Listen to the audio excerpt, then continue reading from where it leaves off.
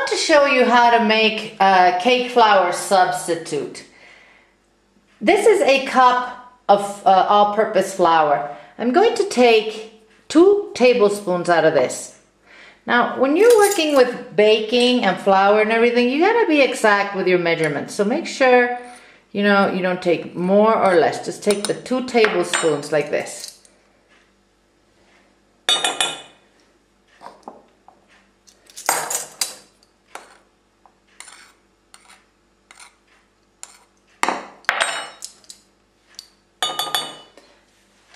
I'm now going to replace those with 2 tablespoons of cornstarch.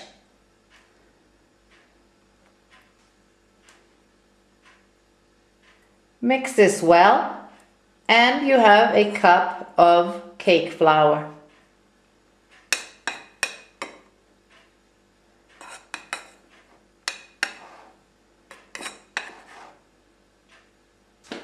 There you go. Cake flour substitute from thefrugalchef.com. Come and see us with all kinds of recipes that are not in video form. Eat well, my friends, without going broke. I will see you guys soon.